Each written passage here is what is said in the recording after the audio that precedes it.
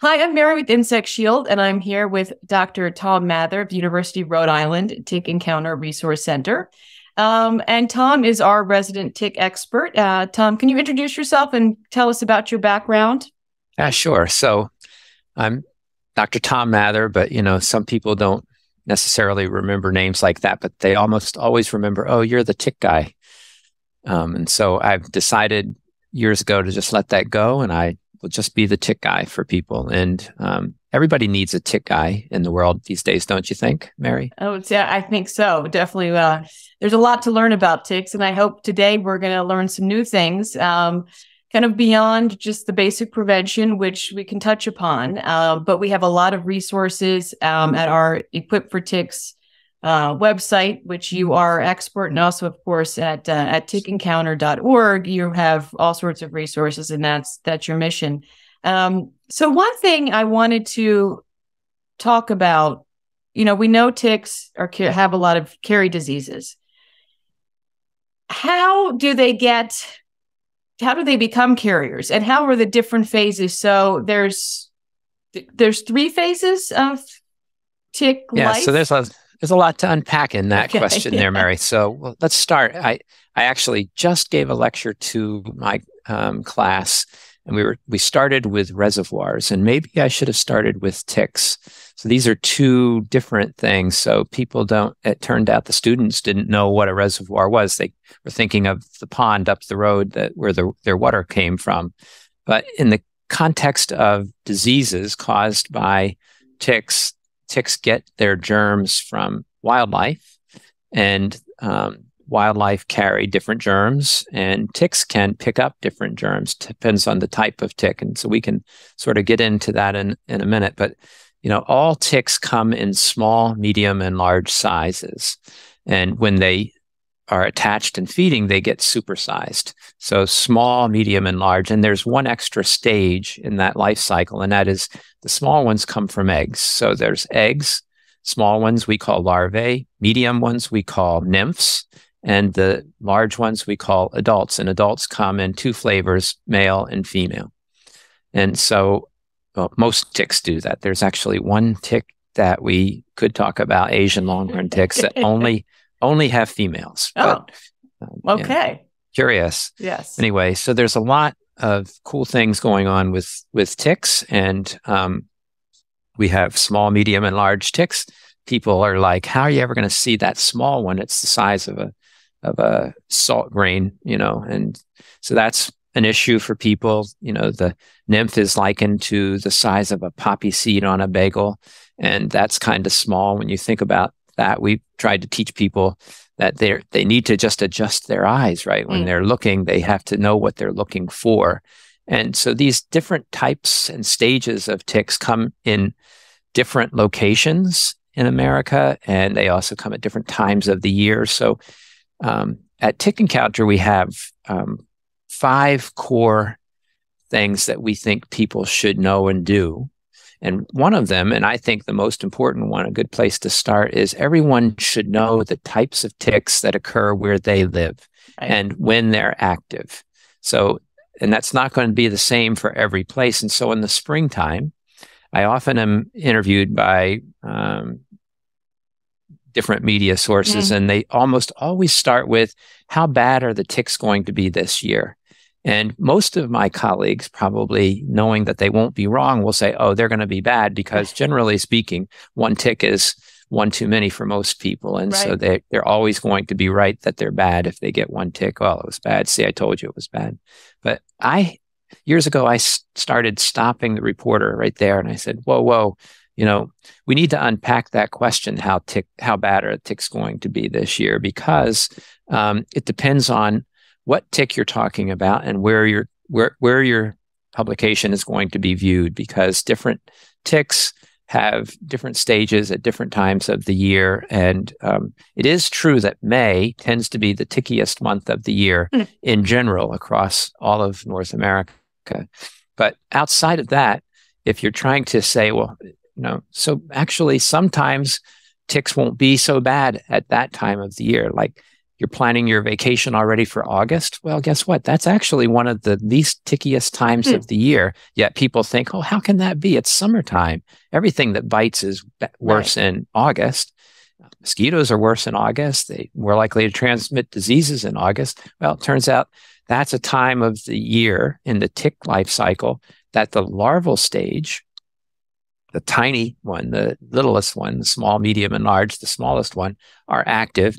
And one, they're not generally carrying germs. And two, they're so small people can't see them anyway. They may be there, but people are less likely to get them or see them even on them if they did get them. But it doesn't matter because they're not likely to be carrying germs either. Right. And so the larval ones, why are they? Then they're unlikely to be carrying germs because they have not found a host to get germs from. Is that right? Exactly. So most ticks hatch out of their eggs pathogen-free without any germs. There are there's always some exceptions to the rule, right? And so there are a couple germs that actually do pass through the egg to the larvae, but they're not the most common ones. Certainly Lyme disease, which is what most people are concerned about, the bacteria that causes Lyme disease does not do that, doesn't pass through the egg. So in order for a tick to become infected, it has to bite a host that is what we call a reservoir, an animal that's not only carrying the germs, but is capable of giving up their infection. So some animals stingily hold on to their infections. They don't pass it along to every tick that comes along, but they may pass it along. One specific kind of tick may be able to fish it out of the reservoir and become infected, whereas others don't. And that's kind of an interesting situation. So like we see that with the three most common ticks in America are the American dog tick, the black-legged tick, and the western black-legged tick on the West Coast, and Lone Star ticks. Those are the most common ticks people and pets get. And it turns out that black-legged ticks can fish the Lyme disease bacteria out of their reservoir, usually a small rodent like a mouse or a chipmunk or something. But American dog ticks and Lone Star ticks feeding on exactly the same host don't become infected. Interesting. So that's where we've come down. Actually, we've just recently written a blog called "Different Ticks Transmit Different Germs." Different ticks, different germs. Right, and even really if important. It's the same host. Even if it's the same host. In fact, when I did the experiments back in 1990, it was published. We put all the larvae of all three of those species of ticks on the exact same mouse and let them feed. And then we looked to see which ones became infected. And only the black-legged ticks became infected to a point where they could transmit the germ in their next blood meal. The American dog ticks and the Lone Star ticks, they might have ingested contaminated blood, but they didn't become infected themselves, and so they weren't able to transmit it. And that's for Lyme, because they will transmit other. So let me ask. So the larval tick, say a black-legged tick, finds it's at larval stage. It's looking for food, blood, because they feed blood's their food. Gets on a deer, feeds, gets the bacteria in them, and gets the Lyme. Now, I've got to stop you there, Mary. So it depends on the definition of the word reservoir. So where the germs come from depends. Like certainly deer are infected, but they don't get they don't give a tick enough of a dose for the tick to become infected. So we call them incompetent as a reservoir. So they're certainly infected, but not infective to ticks feeding on them. But other animals are, in particular, white-footed mice, which are ubiquitous in our landscapes.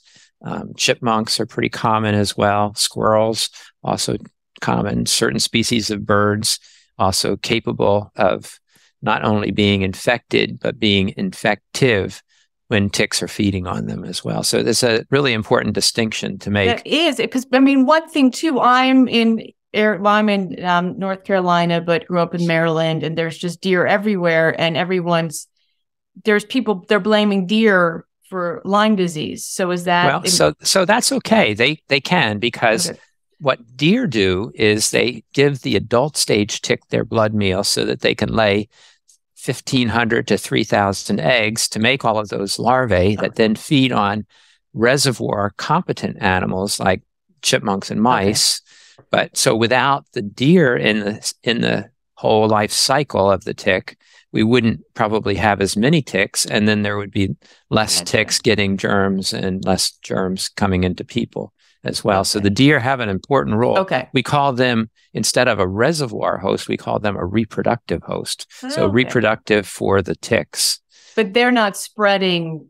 Exactly. The deer themselves are not. That's in fact, if any larvae get on the deer, they end up taking a blood meal that is not infected, and those end up being the uninfected ticks in the environment. So those are almost the good ones. So then, say it's found almost good. I don't know that we go down that road too far. But then, so we have, so they fed. So let's say they found a mouse that was infective. They had their first meal, then they drop off of the mouse? They do. So those larvae, remember we just mentioned that August was a time that they're active. So I know most people like to think of a calendar starting in January and going from there. Well, we can go for the school year. Yeah, so we're going to go August. Okay. And in August, almost every mouse in the woods in the Northeast, at least, are infected with the Lyme disease germ. Why is that? Because preceding springtime and summer, they were being fed on by nymphs, and the nymphs would then be carrying the germ and then they keep having new mice, of course, right? Mice just keep breeding and breeding. And so by August, you have not only a large population of mice, but almost all of them had been infected just a month or two earlier by the earlier state, the older stage of the tick. So they spread it, they kind of put it back and forth. So exactly. So the larvae then are busy picking up germs from these mice, and if it's the Lyme disease germ, a very high number of them become infected. So it turns out then they drop off of the mouse and go through the winter and come out as the next stage, which is that middle stage called the nymph, the following springtime. So what's the typical lifespan of a tick? So these black-legged ticks in the eastern United States and, even in the western United States, the western black-legged tick, they generally take 2 years to go through their entire cycle because of the larvae starting in the fall, they pass through the winter. In the springtime, the second stage comes out, the nymphs, then they feed, and then they get a blood meal. They also potentially have transmitted germs, but then they become the adults of that following fall. So the nymphs in the spring become the adults in the fall. The adults in the fall get on deer, get enough of a blood meal, they fall off of the deer, and then they lay their eggs, and those eggs hatch again the following spring. So you think about it, that in the fall, the stage that's at the end of the summer, the stage that's active is the larvae. In the fall, the stage that's active is the adult. In the early spring, the leftover adults are active. So as soon as it warms up enough for ticks to move their little legs. And then in the springtime, the nymphs come out, and they become then the next fall's adults. Right. Okay. Yeah, so it's goes 2 years to get through the whole life cycle. And then, one thing for reproduction, is there because there's male and female ticks, is there tick sex happening? How's the reproduction? Yeah, so that really gets kind of spicy when we talk about black-legged ticks. There's really, in the tick world, there's two different kinds. We call them prostriate ticks and metastriate ticks. Okay. You don't need to remember that. The prostriate ticks, though, are all of the ticks that are in the genus that starts with Ixodes. Ixodes is the one that the black-legged ticks are as well. And so those ticks are fairly randy, and they will mate off of the host. The other kind of ticks, called the metastriate ticks, actually, in order for the male to become potent, the male, it has to actually attach to the host and feed just a little bit. It doesn't engorge like a female tick does, but it has to attach so that those ticks, like American dog ticks and Lone Star ticks, they will, the female will attach to the host. The male will be wandering around the host, and when it senses where the female is, it partners up next to it, but bites next to it, and then they can pass their sperm sort of across that little gap. That the black-legged ticks do it differently. In fact, you can find them mating on the bushes sometimes, which shows that the males don't really need a blood meal for their sperm to be activated. And so there is a little bit of a difference there. But the males of the black-legged ticks don't really, they might seem like they're latching on. They're really just kind of holding on, hoping that they'll be around when a female comes to the host, and then they can go and mate with it. So you do find male and female black-legged ticks mating on hosts, but they also are mating off hosts. Okay. Interesting. So, anyway. Okay, so I guess then, but again, going back to, people avoiding ticks. So you said it's really in May when we have the nymph. Those are the ones that people should be most concerned about. Well, so that they actually aren't as infected, as highly infected as the adults, but they're small and people don't see them. And so that makes it really problematic. So they generally come out in May, and then they're active in May and June and into July. And usually by the end of July, it's become hotter and drier in most locations, and they're very sensitive to drying out. And so if they dry out, then they die. But if we happen to have a wet, and so we could be looking ahead at, what's going on with the climate change situation. If we start in certain locations, start experiencing wetter and more moist late summers like August, these ticks can survive. In the laboratory, we can keep them for a year in our incubator under ideal humidity conditions. So it's not like it's impossible for them to survive. It's just that they often run into drying conditions and then sort of peter out by the end of the summer. In July, we start usually getting, but there's going to be places where, like up against the Shenandoah Ridge along the Appalachian Trail, for instance, it's cooler and moister, and it may be slightly more moist for those ticks to survive a little longer. So it's a rule of thumb of when these ticks are, but there's going to be certain places where people are still going to be at risk. And so it's kind of important to remember that. But those nymphs come out generally in May and June and into July. And that's, if it was that they extended, that people would be getting more disease, because then those nymphs are hard to see, and more people are out in July and August than are out in May and June, just because school and people aren't going to camps where they're outside and in the woods and stuff. So it's actually a lucky thing that the nymphs kind of truncate their season of activity in July. And maybe it's a bit of a surprise for people listening to this that actually, if you are doing an outdoor camping trip, August is actually more likely to be a safer time for you than July. Okay, so then going back to then the protection at different times of kind of the phases. So we talked about most of the larval, they have not had a blood meal, so they will not transmit disease. They can cause some discomfort. I think we were recently together, and one of our colleagues actually had a run-in with some of the larval and came home after tick hunting and had what she thought was, developed freckles all over her body. But so there was no worry of disease in that case, but it's so disease caused by germs. In her case, the bites themselves elicited sort of an allergic reaction. Right. So it was a bit itchy for her. Right. So so when we're going out the other times of year, one thing I think, because I've heard you say, you have to think like an animal. So depending on the tick you're worried about, where they're going to be, if they're one really looking for like a mouse and they're super low, or maybe they're looking for a raccoon so they could be a little bit higher in the brush. Like how does how do the different ticks, like what are they looking for, and how does that affect how we protect ourselves? I like that story because a lot of times people think, oh, ticks fall out of trees onto their head. Why did they think that? Because the American dog tick, being a big, robust tick, latches on and crawls up.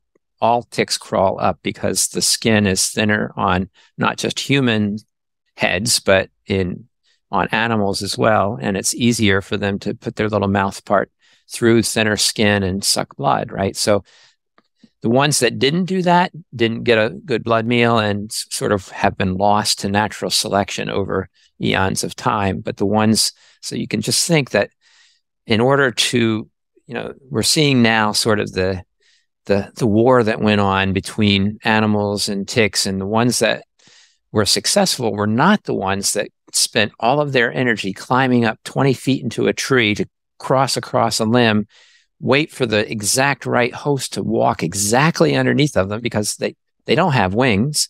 Right. And actually they don't have eyes, so they can't actually see. And they don't have anything to measure which way the wind is blowing. So those ticks have been lost through evolution a long time ago. The ones that decided that the best strategy for them to find a host was to climb up a tree. Remember how small these things are. Crawl across a limb, only to jump and miss and have to go through that process again, right? Those are long gone, dead. The ones that have been successful have figured out, what's the animal that I do best at stealing blood from? They don't care about the germs. They only want the blood, because that's how they're going to grow to the next stage, or grow so that they can lay eggs, right? And so which is the animal that I'm going to succeed best on? And what's going to be my best way of getting on them? So clearly, if you are a larval stage tick and you are like most of these larvae, they come out of one egg batch. So the female tick lays one egg batch. It was on a deer. So you can find these engorged ticks in deer beds. All of the eggs hatch in one little quarter-sized area. Let's say there were, on that deer, there wasn't just one engorged tick, but there were 6 or 8 or 10. Just think of that, 18,000 larvae all in the space of, 2 or 3 feet where the deer was bedding down. And so now the unfortunate mouse that runs through that spot, right? So you could think of a scurrying animal that's, they're going to be on the ground going through the leaves. And that's exactly where these ticks are going to latch on. And so if you were a deer, all that those little larvae would see of you are 4 pencil points walking through the leaf litter, right? Not very much to grab hold of. Right. But the mouse or the chipmunk they're so low. Yeah, like their whole flipping the leaves and everything, right. Kind of looking for nuts and stuff. They're the ones that are going to get it. So those larvae have just figured out, hey, I'm going to stay right here in the leaf litter where it's nice and humid. And I know those stupid mice are going to run through here eventually. And, and there's a lot of us. So we're going to, swarm the guy. And that's generally what happens. Usually you don't find just 1 or 2 larvae on a mouse or on a person. Usually, in the case of our colleague, she had hundreds of them. So she ran into a whole pack. As if you remember, we were flagging down that path, and we didn't just find 1 or 2. We found, clusters of these larvae, right? They were just everywhere. So that's the strategy of a larval tick. Yeah. The strategy of a nymphal tick is a little bit similar. They tend to stay where the humidity is the highest. And so they tend to get on the animals that are in that same space. So if you're in the northeastern United States, in that space where that leaf litter is and it's humid, you've got mice, you've got chipmunks, you've got certain species of birds that are kind of rooting and browsing through the leaf litter looking for something to eat. And those end up being the animals that these nymphs get on. But if you were in the southeastern United States, that same space, it turns out that because of the dryness, the nymphs go just a little bit lower in the leaf pack. And the animals that they most likely encounter there are anoles in lizards, right? Oh. And it turns out that anoles in lizards aren't. What's an anole? An anole is like a chameleon or something. Oh, so really like one of those little gecko-y type of looking exactly. things? Oh, okay. I didn't. So those actually ticks will go for them? They will. And in fact, that's one of the most common hosts for larval black-legged ticks in the southeast. But the good news is that those animals don't carry the germ that causes Lyme disease. So those larvae feeding on their preferred host they're biting a host that doesn't give them the germs that cause Lyme disease. Whereas in the Northeast, we don't have as many anoles and lizards and so forth. And the ticks can come up just a fraction higher in the leaf litter where they're going to end up running into mice and chipmunks. And they do carry the germ that causes Lyme disease. And so that's why there's actually a difference in the risk for Lyme disease between the South and the North, because the number of ticks that pick up an infection in the North is much higher than the proportion of ticks that pick up an infection in the South. Because the host, it's all about the because host. They're on a different host. Right. Okay.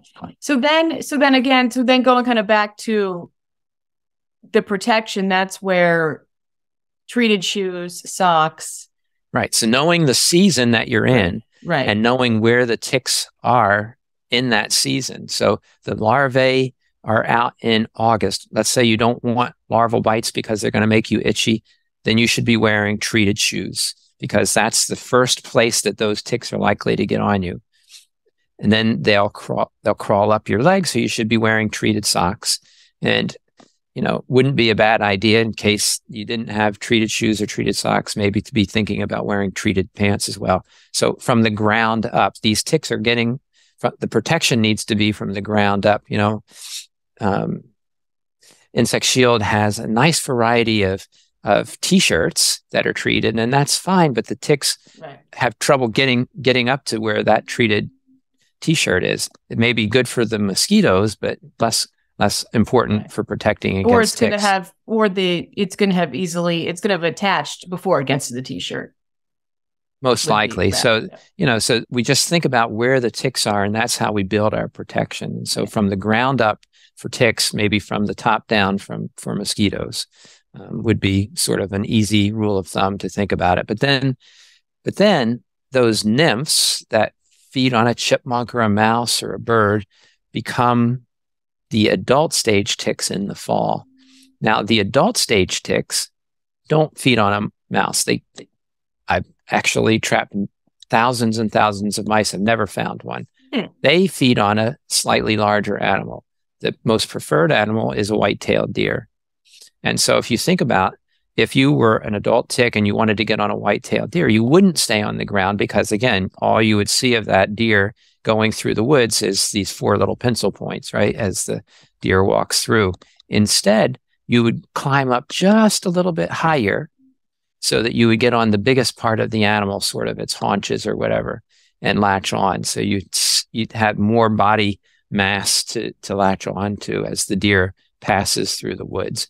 And so that's where we find the adult stage black-legged ticks up a little bit higher, sort of about knee height. And so if you're trying to protect yourself at that time of year, so that's October and November and into December, and then again in March and April and May, when the adult stage ticks are active, you need to be, it's okay if you're wearing treated shoes and treated socks, but the ticks are actually latching on higher up on your pants.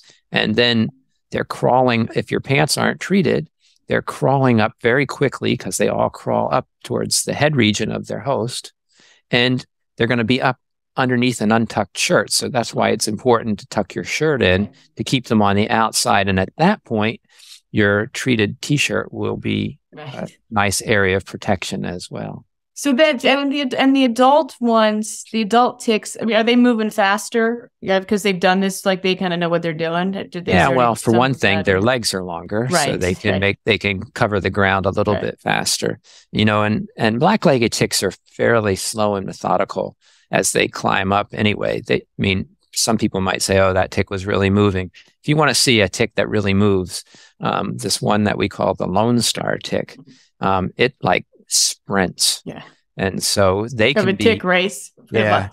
They can be on your pant leg and up underneath your shirt in under a minute. And, most people are, a lot of times people will look down and they might see it. That's why we tell people to wear light colored clothing to help them see ticks that are crawling on them. But if with these Lone Star ticks, you've got to be like constantly looking. So you're missing looking around because you're busy looking at for the ticks. So basically, even though a deer is not infective, most of these ticks, or many of them, were already infected or got an infection from the mouse when they were little, when they were in their kind of nymphal stage. And even though they go feed the deer later, they already have enough of the Lyme or the other bacteria in them that. Yeah. So if they pick it up as a larva, they then in growing, they actually completely transform inside of the shell of that engorged larva, and then they emerge out as a nymph. And so then those nymphs are potentially carrying the germs right then, and then when they feed, they can transmit it. And then when the nymphs transform into the adult stage. They carry the infection through that transformation into the adult stage too. So that's why the adult infection rate is what we call it. The proportion of ticks infected is double that of the nymphs, because the nymphs have had two blood meals. They could have picked it up as a larva, and then they have some portion of them are infected as a nymph. If that nymph feeds on an infected animal, then it missed its infection the first round as a larva. Now it has a second chance to get infected before it becomes an adult. So we tend to see in the northeastern United States and the upper Midwest, about half of the adult stage black-legged ticks are infected with the Lyme disease spirochete. In the nymphs, in the same area, only about 20% or 25% are. So there's more nymphs than adults, and they're smaller, so they're harder to see. So that makes them riskier. And so most people actually if they're going to get Lyme disease, they get it usually in the summertime when the nymphs have been biting, as opposed to when the adults have been biting. But the adults actually are quite risky. When you think about 1 in 2 ticks that you get on yourself in your fall hikes, if you're not paying attention, they're carrying infection. So it's riskier.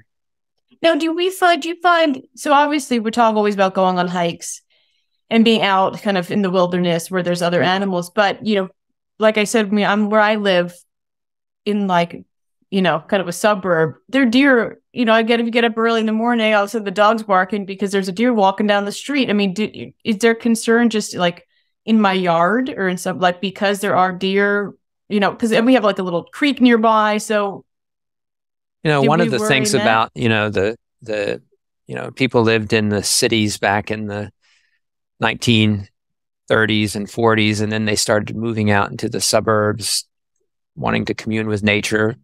People love that, and I love that. I mean, my house is like that as well. And I have actually had a bobcat run through my yard the other day. I've got deer regularly. I got more mice than I know what to do with. Chipmunks, there's on average in a woodlot, chipmunks supposedly are 5 to 7 per acre. That's what they say. One year in my 1 acre yard, I was able to live trap 40 chipmunks. So I got way more of these reservoirs than I wish I had. Good news is I've been able to reduce the number of ticks so that these animals are, even though they're competent as reservoirs, they're not feeding ticks in my yard because there are no ticks there. So how do I do that? I do a yard treatment. And if you use the right kind of product and you use it in the right places, and we teach this with pest professionals, how to do this the most effective way, you can actually reduce your exposure to ticks by reducing the number of reproducing ticks in your yard, basically. So we kill them rather than. So really, when anyone is out, so the conversation also just needs to be gardening, mowing your lawn, just being out in the yard, throwing, playing catch with the dog. Like protection should be all the time. It shouldn't just be like special hiking and, go on the trail. And so how do we get people to do that is really my biggest focus. Like, we have things that work. People are always looking for the next magic bullet. We have very effective strategies now, but what we need is to have more buy-in, more people doing it. Mm-hmm. And so how do we build strategies? First, I think we need to engage people and say, hey, this tick problem isn't just the one from what you heard on the internet or something. It's potentially you as well. I mean, we hear through our crowdsourced tick survey, people send us pictures of their tick they've encountered, and they often will say, hey, I've lived in this neighborhood in the same house for 20 years or 30 years. This is the first time I've ever seen a tick. What's going on? Well, guess what? We live in a more ticks in more places world, and it's increasingly that way. And what you just said, living in suburbia and seeing deer in your backyard, people didn't see that. I mean, think about it. 50 or 100 years ago, if you saw a deer in your backyard, you probably shot it and ate it for dinner, right? Now, no one's shooting them and eating them for dinner. And it's like, so now they're everywhere. That's the big issue with what we call this whole group of diseases called zoonotic diseases. They come from animals, wildlife, and affect people. Humans have had a huge impact on this, not just the animals. What have we done? We've taken away where the animals used to like to live, and we've plopped ourselves in that space. And so now we're surprised that we're living with the same things that the animals used to live with. Now we have to live with them too, these things called ticks. We're aghast and think that, what's wrong with the world? Why can't I have my cake and eat it too? Well, you can, you just have to build good personal protection strategies. And exactly. I think it's important to think it's not, and also it is the everyday, it's the yard. I mean, it's just getting that. It's not like you're special, like, only do that when I'm going out for the hike. It's, or the camping trip. It's, exactly. I'm going to go do gardening, and I'm down low. And yeah, I mean, I was sitting with friends at dinner once, and then there was at the next table, there was somebody I didn't know, but one of the friends knew. And so somehow, whenever I'm around, the discussion always comes into ticks. Yes. And so the guy was saying, oh yeah, we were talking about personal protection and wearing treated socks when you go for, a hike. And he said, oh, I have some of those treated socks. And I said, oh, great. And I said, so why are you getting ticks on you? And he said, well, I didn't wear them. I wasn't going on a hike. I was walking my dog. I'm like, well, that's kind of the same thing. Right. So you don't have to be saving your treated socks for your hike on the Appalachian Trail, which you may do once in your lifetime, when you're walking your dog 3 times a day in probably the same, if not higher area of risk. It's really, how do we overcome people's thinking about that they, one of the ways that I've done it is, one, I know about ticks, right? So getting people to know about the risk of ticks and how it's like pretty much, it's not, I don't know if inevitable is the right word, but that ticks are potentially in a lot of spots, and they do nasty things. So coming to the appreciation of that first and foremost, I think is a good, I call that engagement. So I'm engaged in this whole idea. I know that ticks are not good for me or my children. And so what can I do? I want to protect myself. All right. So now I'm going to step outside, and I have my step outside clothes. Usually when I step outside, I'm mostly going to do gardening, like some brush clearing or something. I know I'm going to be in tick habitat. And so I put my tick protective clothes on before I step outside. It's as easy as that. I come back inside, I take my tick protective clothes off, and then I do a quick scan of my skin to see if any ticks have gotten by. I really have come, maybe I've gotten a little bit cocky about this, but I find it so effective that I hardly ever find an attached tick when I'm wearing my tick protective clothing. So I mean, there's a lot more we could go through. I was just thinking about one quick side thing. I mean, when I was growing up, when I was young, 30, 40 years ago, our thing with sun protection was completely different. Like we would just how sunburned could you get, and how that's changed. So right. And now that's changed so much. We were in the winter, we were at an indoor pool, and this kid was having histrionics because he had forgotten his swim shirt.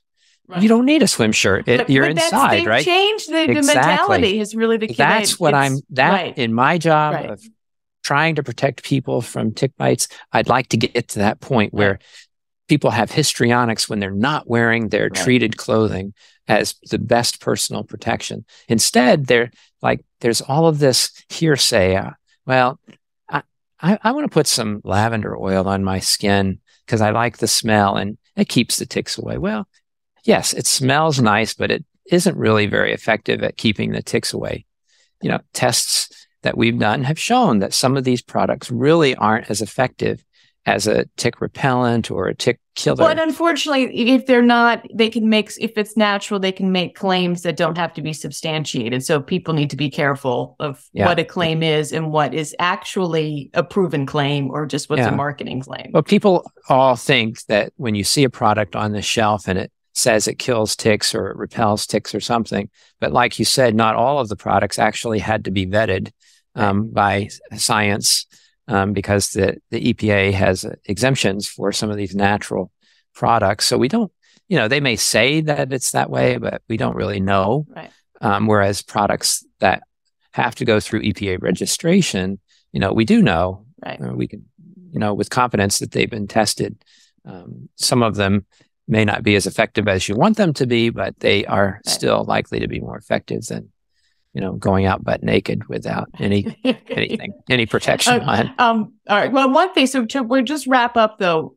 Case, can you just tell us if you did find a tick, your steps? So you find a tick attached.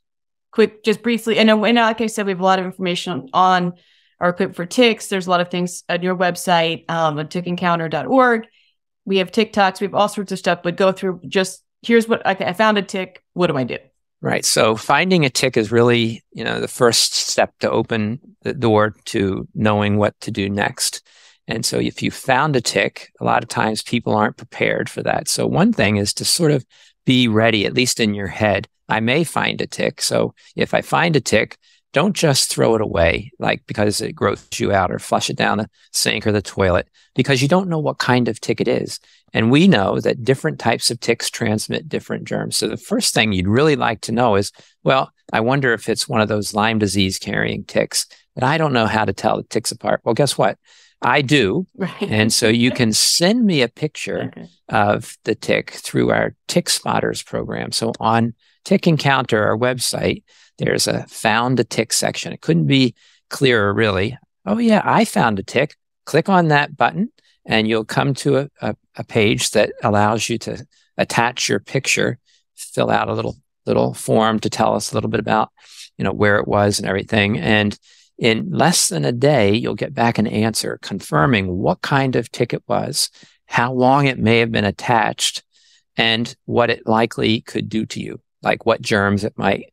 And then it also comes with some information about how do I keep this from happening again, leading people towards, so, I think someone who finds a tick is going to be very engaged. That's like an engagement step to knowing and wanting to do something about it. Those people tend to be the ones that will then seek out wearing protective clothing, for instance, because they don't want it to happen again. I didn't get sick this time, but next time it could be something different. Right. And so they take appropriate actions. So that Tick Spotters program is really our way of trying to be a resource for people that just found a tick. Right. No, that's great. Well, thank you. I mean, I think we talk just more about ticks because we talk so much about protecting from ticks and, the different diseases and the bacteria, but actually learning about how the ticks are going about doing their thing. I think the more we know about that can help everyone. And like this, I mean, and actually, you know, I usually have my socks on when I take the dog out for the walks, but I have to make sure and making sure all the, you know, all the shoes are sprayed, not just our trail shoes. I think that's a good reminder that it's just every day. And it should just, like you said, it's just part of your, you know, why not have all your sneakers sprayed, not just your hiking exactly. shoes? That's the nice thing about the insect shield technology, for instance, is that it makes it possible. Yeah. That you've got the possibility in it. There's no reason not to do it. I mean, if you have a dog that you're walking every day, you know, our studies have shown that most people protect their pet against ticks. Well, what about yourself? You're usually about 3 feet or so away from that dog. Why not protect yourself too? So if you start thinking, okay, so now, you know, it wasn't too hard to give the dog a monthly chew tablet or something like that. Is it any harder really to take that can of spray? Well, I mean, and this could be a whole nother podcast conversation, because why is it we just, you know, we're at the vet and I mean, they always ask, okay, so your dog's on some sort of prevention. I mean, that's part, and I was, you know, that's always a question. Any vet, they're confirming that as a good pet parent, I am doing that for my dog. But, you know, that's then, but not a conversation for people, or going, you know, the kids are going off to school and they have, you know, maybe the school is, you know, kind of in the suburbs and there's the, you know, there animals, the same kind of thing running around. And yet that's not part of like, okay, the kids are going to recess and, or or waiting at the school, or waiting at the neighborhood, waiting at the neighborhood corner for the bus, or walking through the cut-through path to get to the school or something. But like I felt like if I went to the vet and said, "Oh, we haven't been keeping the dog, you know, flea and tick prevention," it'd be like, you're a horrible pet parent, and maybe your dog should be taken from you. I mean, that's almost the feeling you get. Yeah. And yet, for people, we're not considering these, so it's something to think about. Really, it is. Yeah.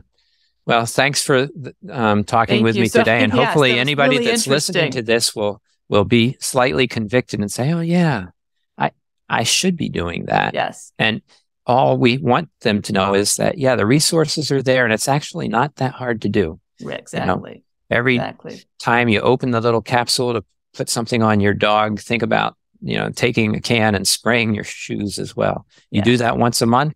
Right. Well, add protection against ticks to your life as well as to your dog's life. Exactly. Well, thank you so much. It was really informative. Really appreciate your time. Yeah, thank you.